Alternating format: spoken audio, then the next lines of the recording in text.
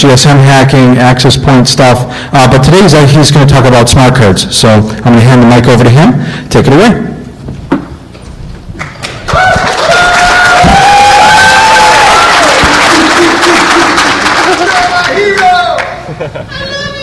Thanks a lot, Carlos.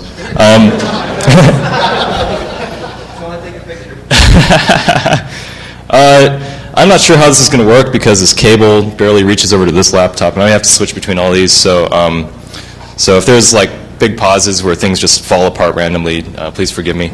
My name is David Holton, and I'm giving a talk on smart cards today. I'm a researcher with Doc Bowden Labs, just a small little group in San Diego, and I'm the chairman of TourCon, in case any of you have been there or heard of it. Just as a disclaimer before we get started, this is educational purposes only, all that crap. Curiosity, not fraud, all those ideals. And full disclosure, all the information here I'm planning on releasing in a FRAC article, like in the next FRAC, because I've got most of it done. If anybody wants a copy of it, just let me know and I'll like give it to you later on or something like that. But yeah, all this information will be posted later. And this talk will cover, give you a basic introduction to smart cards, basic technical knowledge of how smart cards work, how to analyze proprietary cards, reverse engineer the protocols that they use for both asynchronous and synchronous cards. And we're going to give an example with GSM SIM cards and parking meter cards. And finally, show you methods on how to break it or, you know, do naughty stuff. So what do we know about smart cards? There's this thing called the ISO 7816 standard that defines what a smart card is. And it's a very loose standard. It basically just has durability requirements, pin layouts, and defines a little bit of the asynchronous protocols. For the durability requirements, it's really basic crap like UV light protection and electrical resistance and magnetic field resistance and stuff like that. And really boring stuff. The pin layout, though, tells you exactly where all the pins should be, and so it just makes it so, you know, like all the smart cards have the right pinouts and all the readers have the right pinouts and stuff like that. And we're mainly going to be focusing on the reset pin, the clock, and the I/O. And those are the main ones that you want to know about. VCC is where all of your power comes into the card, and then there's you know, the ground for 0 voltage, and there's a couple of reserved pins that they don't really define. So for asynchronous cards, how they work is there's a couple of different protocols that they use, but mainly it acts as a serial device, and so you create a 9600 baud connection to the device, and then you can do challenge response sort of stuff. And it's very common with processor cards. With synchronous cards, they're mainly used for memory cards, and so it's really simple logic. The cards don't even have like their own internal clock, and so it's all supplied by the reader. So first I'm going to talk about asynchronous cards. Asynchronous cards are usually any type of processor card, so GSM SIM cards, bank cards, PKI token cards, Java cards, ones that are a little bit more complex and actually have challenge response to them. And synchronous protocol, yeah, just use the I/O pin to create a 9600 baud connection, and when the reset is set to high, it tells it to reset the card, and then you can just send simple commands. With APDU commands, you just have 4 bytes for your command on there, and 1 byte for the length, and then you can throw in arguments to whatever command you're sending to it. And then you receive a standard response back. So how SIM cards work in phones is we're mainly going to be looking at the KI on the cards, like the ESN, basically the key on your SIM card that identifies you on the network. And how this whole thing works is, let's say you want your phone to connect up to a GSM base station. You say, hey, base station, can I connect to you? This is my identifier. And then the base station's like, oh, well, here's a challenge. If you are actually who you say you are, you can provide me with the right response. And so what it does is it relays this challenge onto comp128 on the SIM card, and whatever response it gets, it sends back to the base station, basically. And actually, Comp128 is also used for seeding like all the data encryption, the voice communication encryption, stuff like that. So they really try really hard to protect KI and make sure people can't get that. Different attacks on Comp128. There's a narrow pipe collision attack that Ian Goldberg, David Wagner, and Mark Bersano found out. And there's also a side channel attack that uses DPA to try and find KI. And if you can actually get the KI on the SIM card, what does it get you? You can clone phones, eavesdrop on calls, do fun stuff like that. And the only downside is it attacks the SIM card, so you actually have to have the person's physical SIM card to perform this attack. And there's a possibility of killing the card. So there's some risks involved. In this presentation, I'm going to be doing a bunch of demonstrations and showing you how to use tools to interface with the cards and stuff. So in this demonstration, I'm using a Towie Toko chip drive Micro 130. It's just a USB smart card reader. You can buy them for about like $50 online. And I just like it because there's really good software for it, and it works for virtually all the types of memory cards and stuff. And how you can interface with SIM cards is you just use standard APDU interfaces. With the libraries that they provide you, you can easily write software to interface with it really well. I just wrote a really simple command line app that it's really easy to interface with it, and I'm going to be demonstrating that in a couple minutes. You can also use a dumb mouse. It's really, lots of people use this. All it does is it just ties your serial port over to the card, and so you can just create a serial connection and talk to it directly that way. And there's really good software for it that you can grab from ftp.ccc.de/GSM.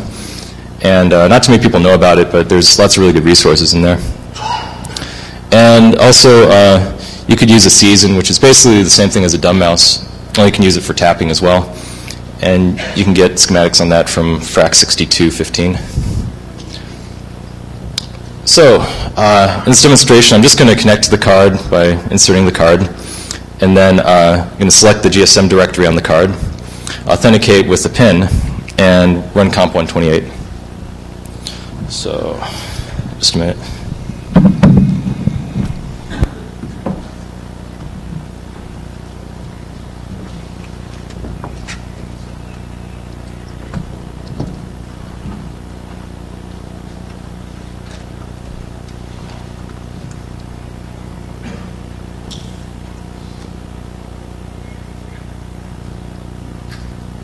It partially works.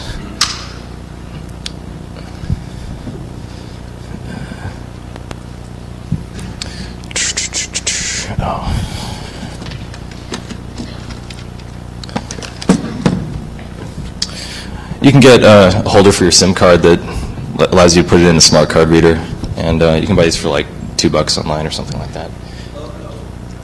Does Bodo have them? Oh, Bodo sells readers. Actually, for people that have really good questions at the end, Bodo gave me some smart card readers that I'm going to give away. So, stick around.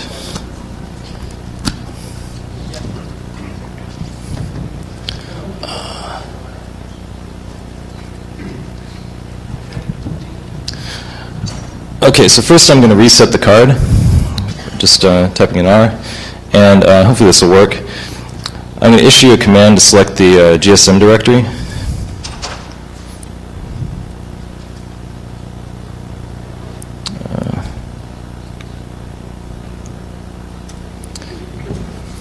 And so then I get this response back from the card, and it's supposed to mean it's okay.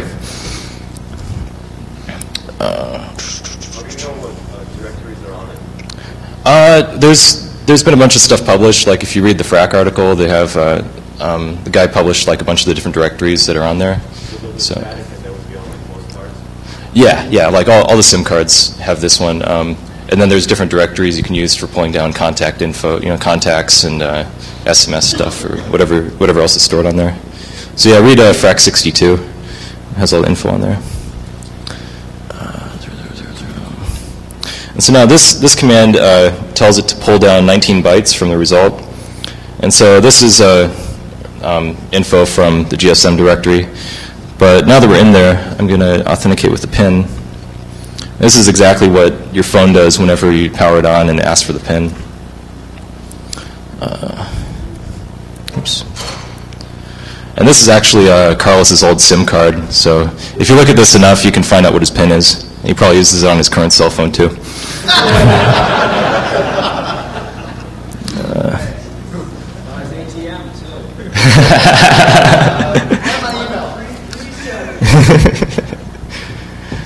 And so if you look closely on there, it says 3839, 3839, and then a bunch of Fs. And that means that if you look at it in ASCII, then you'll know what his PIN is. So we're authenticated, and now I'm going to run comp128 on the card. 0000. And I'm just going to feed a bunch of zeros just for an example.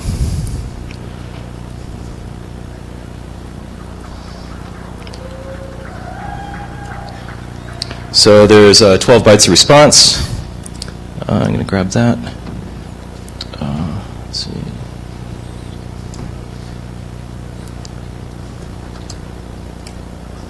And there's a response from comp128. And so that's how you can use to pull comp128 on the card. So now that we have an interface to getting at comp128, I'm going to show you how comp128 works.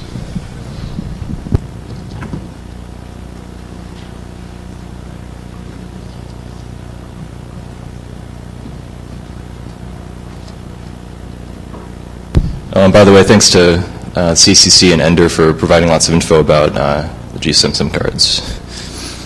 So there's a demonstration.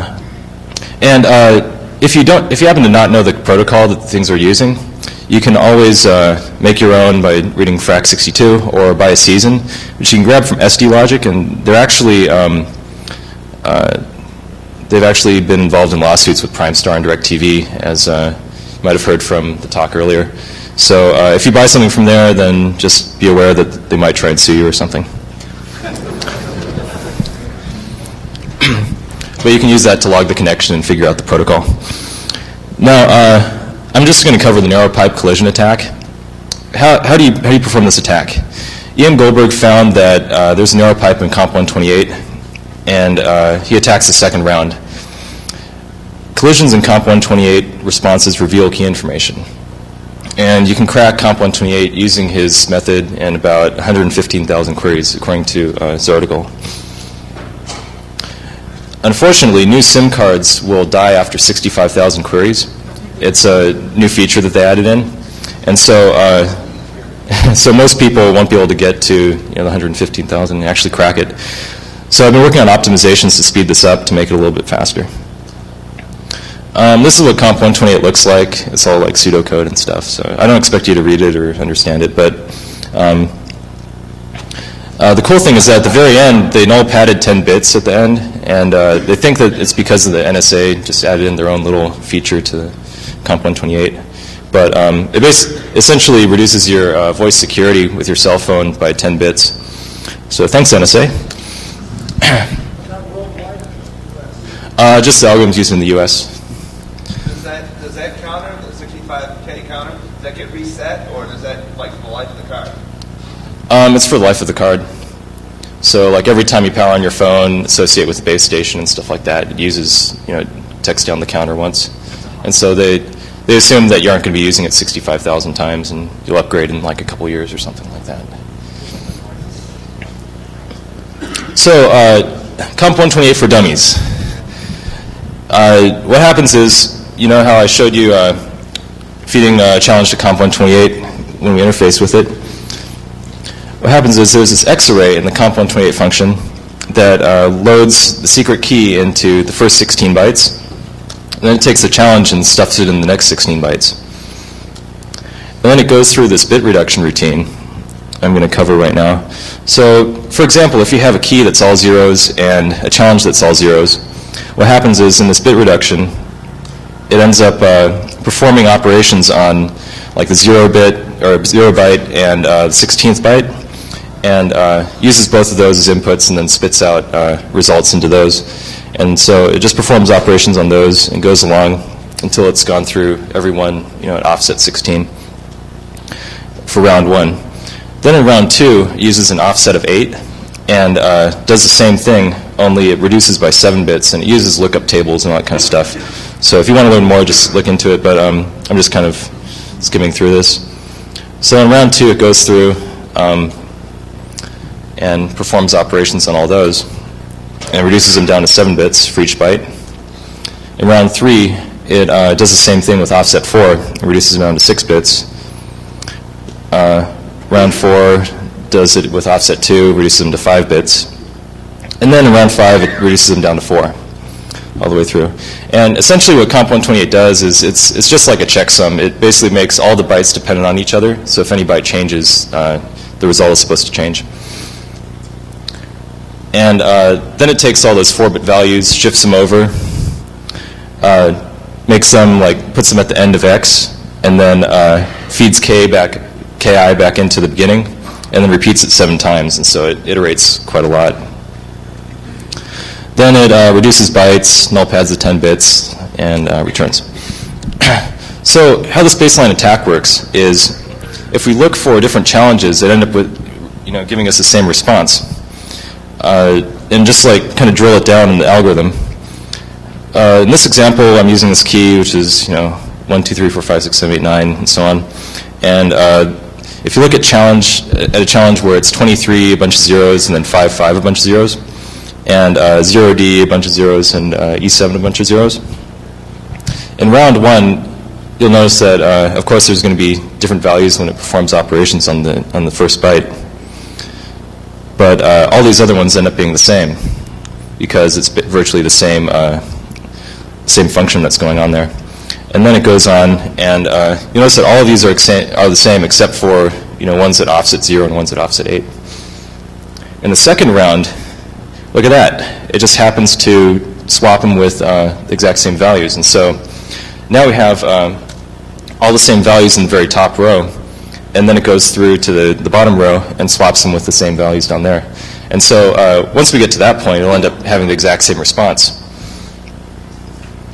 The cool thing about this property is that now we know that if we run comp128 with a challenge of 2, 3, a bunch of zeros, and 5, 5, a bunch of zeros, it ends up with the same result as 0D, a bunch of zeros, E7, a bunch of zeros. And we know that the keys in the byte are 0, 1, and something, and then FE and something.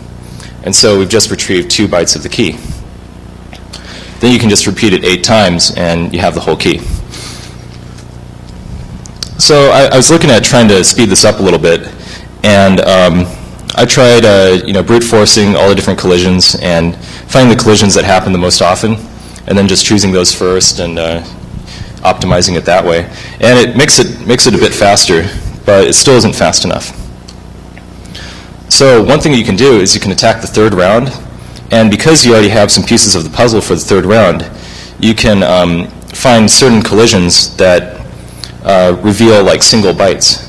And so instead of attacking 2 bytes at a time and brute forcing 16 bits, you can virtually brute force 1 byte at a time, and so it reduces the the complexity a lot.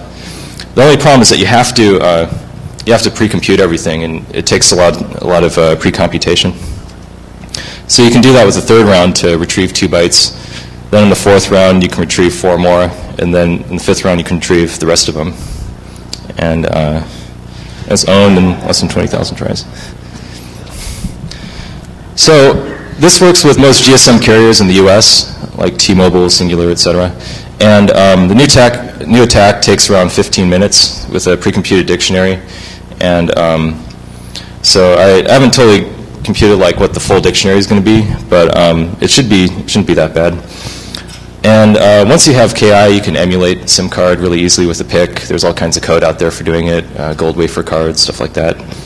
And I'm going to release some open source tools pretty shortly. You can also download SimScan, which implements this, and I think he's had it out for a little while, so check that out. Any questions so far on GSM stuff? Can I have my card back? No?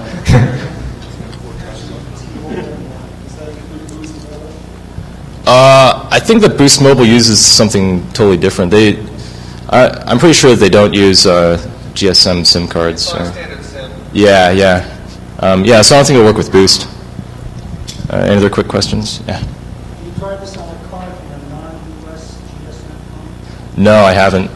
They have 3 different types of encryption types you can use for it. There's one which is no encryption, which is really useful. There's another one that's like US, and then there's one they use in Europe, I think. There might be another one, I'm not sure. But anything else? Or, yeah. Does this only work on GSM cards, or does it work on all other ones, like cards? Oh no, it's just for GSM, just GSM SIM cards. Anything else? Oh yeah. Yeah, I played around with that collision impact investigator. Uh-huh. And I found that some bytes that work for collisions, which shows white pairs. Did you have that same result? Yeah. It's actually kind of weird because they end up shaving off a lot of stuff when they put together the response at the end, because it's only 12 bytes of response, and you're feeding a lot of input to it. So I don't know. Yeah, I found that there's some collisions that end up doing that, and so what I ended up doing was I just go through the algorithm and basically find a right equation that makes it line up, and so it's more kind of like making it line up in the second round than actually running it through and brute forcing everything, and so it's a little more accurate if you do it that way. I don't know, we could talk later or something. Yeah, anything else? Oh. I was going to say there's a full Windows implemented right as well. There's no security. What was that again? What was that? I said there is a full. Oh, okay.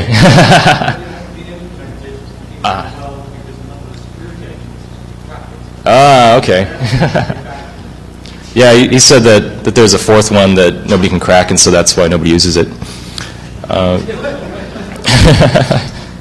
Yeah, there's some really good candidates for the new GSM encryption algorithms. So, is that it? Yeah, we'll have more time for questions later. So, moving on to parking meters. What the fuck is a parking meter? Basic intro to parking meters. These are the types of parking meters we have in San Diego. There's a coin input, a coin output, which is very useful, and an input for a smart card. Now, if you look at the smart card, I have a couple right here. They're just real simple SIM card, smart cards. And what they say on the back is parking meter debit card. Insert debit card into meter in direction shown by arrow. The meter will increment in 6-minute segments, and actually it's down to 4-minute segments because they just raised the prices in San Diego. When desired time is displayed, remove card. Did you buy too much time? To obtain extra time, refund. Insert the same debit card that was used to purchase time in the meter. Full 6-minute increments will be credited to the card. Increments of less than 6 minutes will be lost. And so there is a way to refund credits onto the card, and that's one important piece of information to know. These cards are synchronous smart cards, and they're just like memory cards, just like Kinko's cards, Internet Cafe cards, cash cards. And synchronous protocol is very, very simple. The clock sets the transfer speed, and so the reader just kind of moves the clock up and down from 5 volts to 0, and uses that to create the clock for the actual card. And if the reader wants to start reading information, it just sets the reset high to tell the card to reset, and then starts ticking the clock.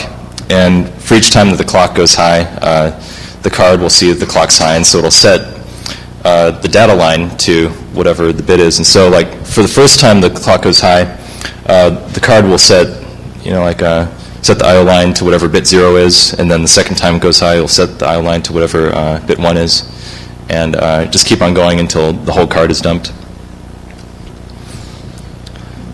Parking meter cards are very similar to like European telecom cards that are actually covered in FRAC 48, and I have one here. And so you can use these in Europe to like pay for payphones and stuff. And how these work is they implement a one-way counter, and basically what happens is in the factory they set exactly how many credits the card is supposed to have. So let's say the card's only supposed to have like $50 on it. They set that amount of bits on the card, and then they blow a fuse, and then from then on the bits can only go from 1 to 0. And so that's supposed to provide security that you don't put bits back onto the card somehow or reprogram them. And I'm just going to do a quick demonstration of reading some cards so you can kind of see what it looks like on them.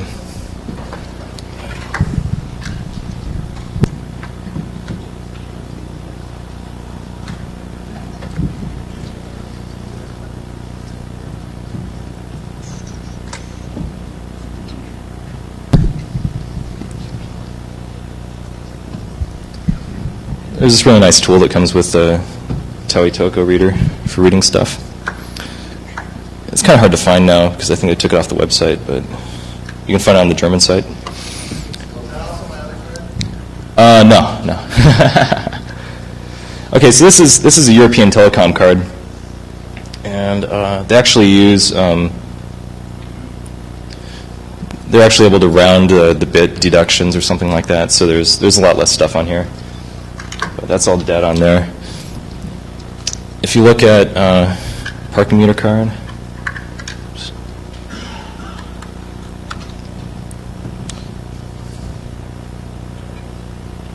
you get a lot more info on here. And so there's all these kind of like empty spaces and full spaces of bits and stuff. So I'll be covering that a little bit later.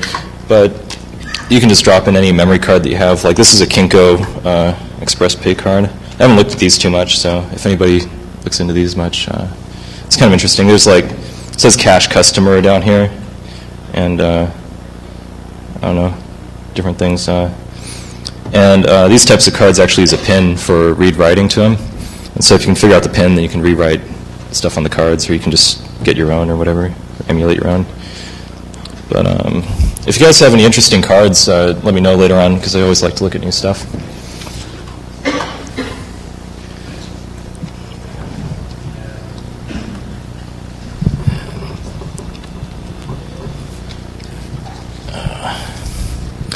Okay, so from a parking meter card memory dump, we get something like this. Through trial and error, I kind of figured out on most memory cards, the first 4 bytes is an ATR, answer to reset, and it's just kind of like a serial number. And then there's another 4 bytes of another type of serial number. And what I found out is that if you look at the green portion over there, that's actually the area for credit bits. And so for every bit that's set in there, it means 10 cents on the card. And if you look at the blue portion, that's the refund bits area. Because they can only go from 1 bits to 0 bits, they decided to have a separate section just for refunds. So for every bit that's set to 0 in that area, you get a refund on the card. And how it works is like, let's say you have a bunch of refunds, but you use up all your credit bits. You know, what do you do then? They have this refund buffer area that's only for about maybe $5. And so you can really only refund $5 and actually use it. So it seems kind of pointless to refund a bunch of credits when you can only use like $5 extra. So on this particular card, there's 6 bits for credits plus 7 bits for refund, so it ends up being like $1.30. Now, if you want to figure out how they increment credits and deduct credits, you'll have to somehow reverse engineer the protocol by tapping it or guessing or something like that. So the basic method is to somehow tap the connection, log the data, and decode the protocol. Now, you can buy lots of tappers for asynchronous cards, like have this one right here that like Primestar can sue you for having, and these things are great. They just have a serial interface. You can listen to communication. But I can't find anything that's made for synchronous stuff. And so I don't know anything about electronics, but with a friend of mine, we ended up developing this thing. It's attached onto the back of this laptop. It's really ghetto. I made like a fake smart card. I'm not sure if you can see this, but it's actually a Pete's Coffee card. I put copper tape on, and it's soldered onto a ripped up floppy drive cable. And it's run over to this smart card socket that I ripped off of an old smart card reader that I had laying around. And that goes back to, and then I end up using like one of these floppy drive cable thingies. Has vampire clips on it to tap the connection. And that runs back to 10K resistors, it goes to a buffer, it goes to the parallel port so you can monitor the lines. And in the FRAC article, I have lots of cool ASCII art, so this is like the basic schematics for it if you want to make your own. And with logging the data, you just pull the parallel port I/O, and you can find all kinds of information on dealing with the parallel port online. And if the I/O lines change, just log it to memory, and then once you're done, just save it to a file. I had the really bad idea of just printing it out, and this stuff goes so fast that I was just losing bits left and right, so a lot of trial and error getting that to work. But yeah, it's really simple code for doing that. And decoding the protocol. I just wrote this really simple program for decoding bytes from the stream that you get, and then also doing time graph analysis. So here's a quick demonstration of that.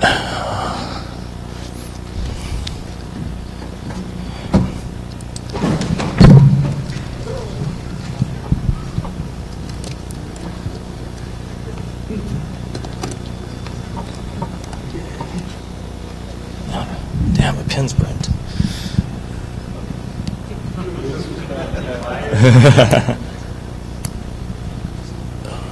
Okay, a little better.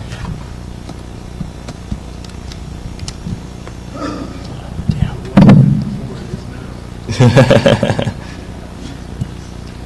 Present for the DEF CON staff.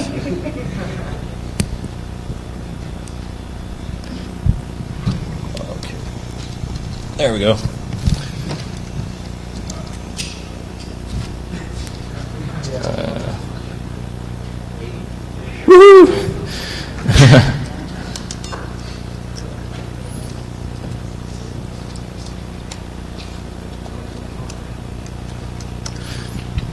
Okay, so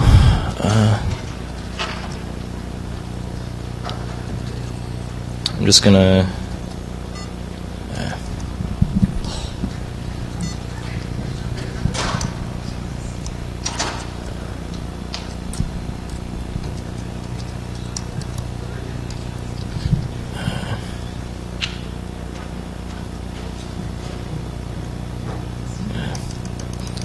what's the password?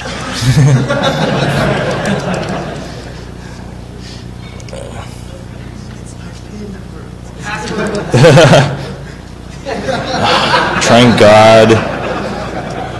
Okay, there it goes. Okay, so I'm going to tap the connection between this parking meter card and my smart card reader over here. I wasn't able to bring a real parking meter out here. I'm sorry, guys, but it's just it's too heavy. What's that? Oh. Okay, so I'm gonna.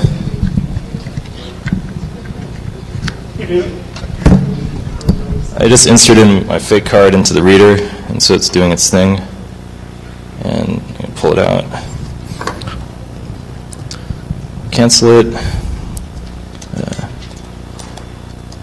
Oops. Spacebar doesn't work though.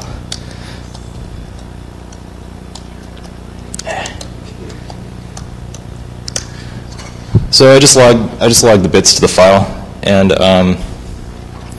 it's not too pleasant to deal with this stuff. So we can pipe it through here.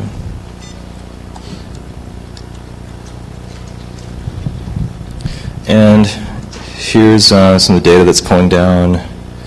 Does all kinds of crazy stuff. But it kind of gives you an idea for what sort of information it's getting. The core stuff, though, is doing time graph analysis, because that's when you can really figure out the protocols a little bit better. And I got this on the other machine.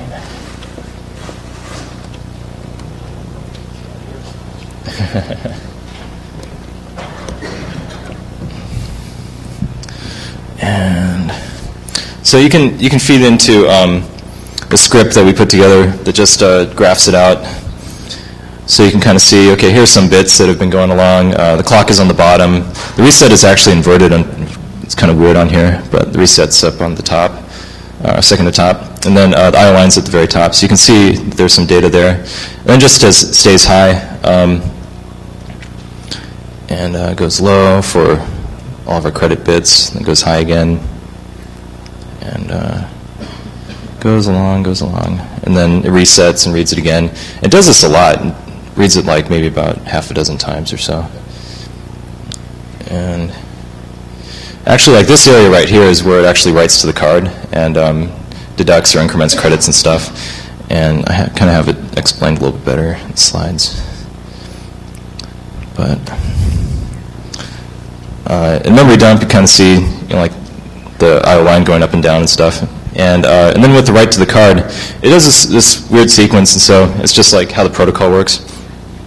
But for deduct, it ends up having this sort of pattern to it, and it resets a couple times. And it actually uses one of the reserved lines to do this, so you have to account for that when you're emulating it or whatever, or tapping it. And for a refund, it ends up doing something like this, and so you can do the same thing to the card to refund a bunch of bits if you want. But what I've been working on is emulating the parking meter cards. So, you can just walk up with a card and insert it with $50 or whatever, and it deducts the amount. And I just don't like dealing with EEPROM and stuff that saves to the card, so I just make it forget the credits and go back to 50 the next time you insert it. And so that'll probably, the code for that will be, I'll release it pretty soon. It's been hard to test it out here without a parking meter. Yeah, look at frac 4811 for hints. I'm using a 16F84A. Those are pretty popular right now. And just make sure you supply clock, and a good tip is to tie the clock line to interrupt. Yeah, so I'll have full code and semantics pretty soon. See me for details if you want any sneak peeks or anything. And brute force. This is a really cool thing that I found out when I was messing with them. And I was like struggling on this stuff for a couple months, and then I just tried this thing out when I was out of accident. And you just fold a business card in half, stick it in. It's not a valid smart card, so it goes out of order. And if you fold a business card in half, it's the perfect size where it's hard to pull out. And people barely even notice that it's in there. And so if it's out of order, you can just park there forever until they figure it out. But yeah, and then just use a credit card or something to pull it out later.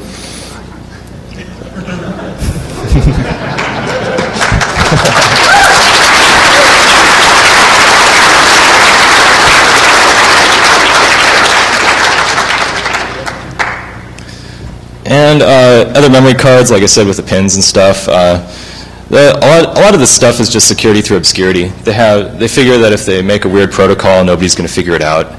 So, I have this friend in Holland that was auditing some university soda machines, because lots of universities use cards for credits for students and stuff. And it turned out that every card had a different pin for enabling read-write on it. And what they ended up doing was they thought, oh, well, we'll have a different pin on each card, so if somebody gets one card, then they can't unlock all of them. And so what they did was they just had a bunch of garbage data on the card, and they do something like byte 6 plus byte 8 minus byte 42 divided by some other byte equals whatever the pin is. And so the soda machine would know this sort of algorithm. It would read the card data in and figure out the pin, and then use that to unlock it to rewrite the credits on the card. And so you can easily defeat this stuff. Michael Stagen actually ended up coding a PIC to just emulate the card, and then when it receives the pin, it just saves it to another portion of memory on there. And so you stick it in the machine, and it unlocks the card and thinks that everything's fine, deducts the credits, and then you just take the card, stick it in your machine, and you can see what the pin is because it just writes it right there.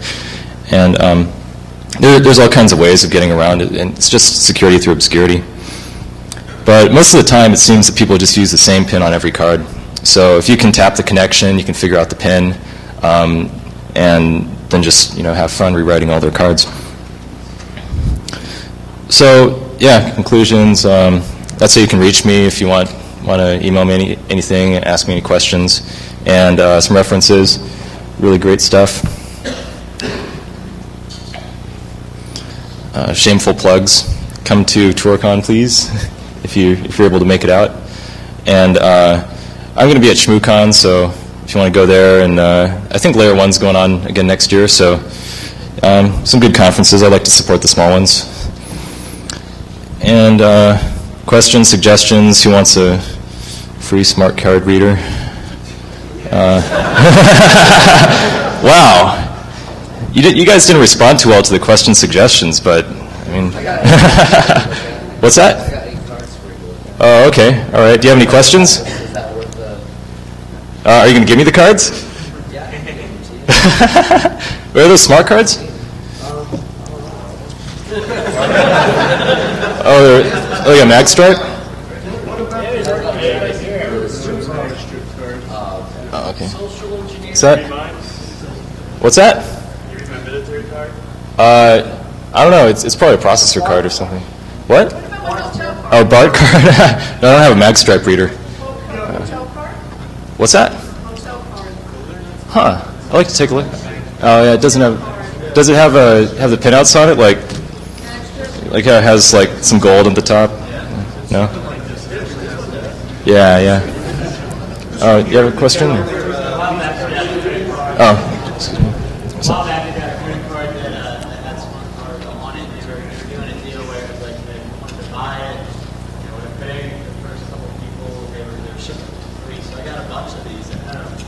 What, the cards or the readers? The readers, they were shipping for free. Like that's work? And extra. So would they work, do you think? Yeah, I've heard about this. He was saying how credit card companies are starting to distribute smart card readers and stuff. And I think that they use it for like authentication with their websites and things like that. And so yeah, totally. If you could try and tap the connection and figure out how they talk to each other and try some attacks on there, but I haven't looked at them personally. What's that? Yeah. Yeah, so there's plenty of drivers out there for Gem Plus readers, but I couldn't find anything for these, so good luck. But you can have one if you want. I'll just leave it here for you or something. Anybody else? What's that? Oh, okay, yeah, you deserve one. What's up? Yeah, a question on, when you're reading the smart card for the park meter, you should settings reading multiple times. Do you have any theory of why that's done? I'm not quite sure. I think it might be for timing reasons or something like that. They were just kind of lazy, and when you stick the card into the meter, it ends up flashing the credits on the card, and then it starts slowly counting it down and stuff. And so it might have been some sort of timing weird thing, or maybe they just wanted to verify that the data was there and there wasn't any corruption in the line or something like that. That's my only guess. Somebody over here. You've been talking about using the actual interface to read the data off of the card. Has there been any work on physically tapping into the flash on the card, bypassing the interface? Yeah, I know some people. He was saying that he was wondering if any people have been actually disassembling the cards to read directly from the flash. And I know that some people were using like electron microscopes and stuff like that, using acid to burn away the plastic and stuff. But it takes a lot of equipment and it's really difficult. So, but yeah, people have been working on that. So yeah, you can have one of these, and you can have one of these if you want. Yeah. What about timing attacks on the card? Timing attacks? Figure out how long it takes to do a set of calculations. So measure the kind of... Yeah, for attacking GSM, the side channel attack actually analyzes the amount of power it's sucking. And so what it uses, it turns out that when it's computing stuff, there's a table in there that's actually 512 bytes. And it can only do 8 bits at a time. And so they split it up into 2 tables, and there's a noticeable power drain when it reads from one table than the other. And so they use something like that to do it. I'm not totally sure about timing attacks, but people are definitely working on like side channel attacks like that. Yeah, go ahead.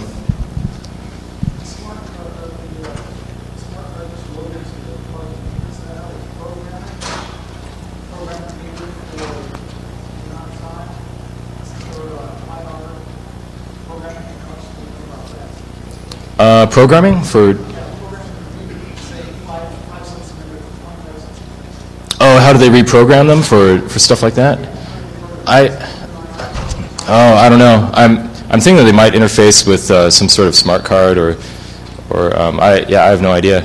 I'm not sure, but I'm guessing that if everybody ends up making these cards that get you free parking, they'll end up having to upgrade all of them or something like that. So we can find out then. What's that? Oh, are they? Oh, okay. What, before or after, like?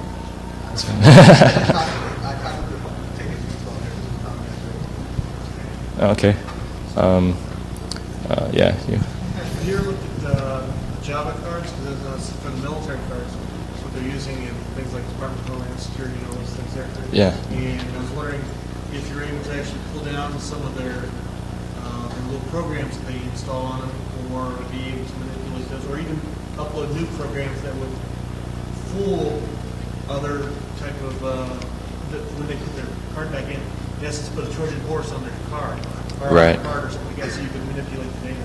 Yeah, he was saying that a lot of places are using like Java cards and stuff like that, and so you might be able to reprogram them. And yeah, like the stuff that I've been dealing with, you can't reprogram them. It's all like hard coded in the chip. But I know that like Bruce Potter and some other people have been working on the Java card stuff, and there's definitely like all kinds of cool attacks you can do with those. Do you say that the military IDs do use Java cards? Oh, okay. Well. And also, the government stuff is often just coming up with Java cards and TSA and all those things are going to be using Java cards. Oh, okay. Yeah, it'd be interesting to look at. Yeah, go ahead. I just want to know, is there any work getting generated personal market? Oh, the PUK for the SIM cards? Yeah, I don't know. I don't know how you'd get that because yeah, I haven't looked at any of the attacks on getting the pins or the PUK. Yeah. You can emulate the card once you have the key, so you don't have to worry about that stuff once you get there. But yeah, it'd be interesting if somebody found some attacks on getting that. Yeah, go ahead. With these stored value cards, is there? I assume that these meters, obviously, they're sold in multiple cities. What's to stop you from, say, taking a card from San Diego and going up to, say, Boston, where they use the same meters up there? If you were to stick it in there, would it still work? Yeah, I don't know. I noticed that all of them have serial numbers and stuff like that, and so there might be some sort of algorithm for verifying that it's like a valid card. And yeah, they might have something like that. And so in that case, then if you use like an emulator or something like that, you just have to reprogram that. And I would think that it would work. I noticed that there's just a couple parking meter manufacturers that are doing this kind of stuff, and so it's probably really similar between the different cities. Go ahead. So with all these, the more popular gets, the more exploits there are. Do you think that companies and industry will continue to adopt smart card technology of various types, or do you think that it's going to go towards something like RFID? I don't know. It seems like smart cards are pretty popular right now, and it seems like RFIDs are too. But I don't know. There's definitely a lot of stuff people are doing with smart cards nowadays, and like with Java cards and making things a lot more secure, like with PKI and stuff like that. So, and it seems like RFIDs are pretty new, and so there isn't a whole lot of security in them yet. So I don't know. It really depends on like the manufacturing costs and stuff like that, I guess. I don't know. Yeah, way back there.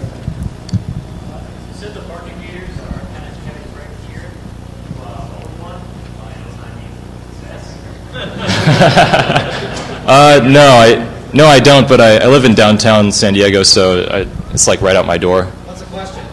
Oh, he was asking if I actually own a parking meter or possess one. Here's a hint. Use the hacksaw late at night. Yeah, we were thinking of using our friend's Hummer and tying it to the back or something. But. Oh, okay. Phil, you ruined the plan. Yeah, just a couple more questions. Jaya? Yeah. What is the response to GSM? Oh, to the GSM attacks? Or? What is their response? I don't know. Somebody from Europe emailed me the other day asking about it, and I don't know, I think that they're definitely doing a lot of stuff to roll out new algorithms. Like I know Qualcomm has just published Sober 128 that's supposed to be like the new candidate for new GSM stuff. There seems like there's all kinds of open source candidates out there, so I don't think they're too concerned about stuff right now, but they're definitely using a lot of planning to just fix things and start over properly. And so, yeah, one more. So you're saying that the GSM SIM card does a lot of processing, but the parking meter card seems pretty much just like data storage. Could you get a generic storage card and just program it with credit? Yeah, I tried that, but you actually need that extra reserved pin that I was talking about. If it doesn't have the right logic on that pin, then it just doesn't work, and there aren't really any other memory cards that use any of those pins.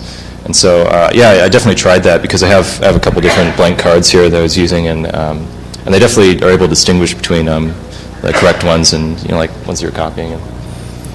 Okay, I guess that's it for today. Thanks a lot. If you have any other questions, feel free to walk up to me later.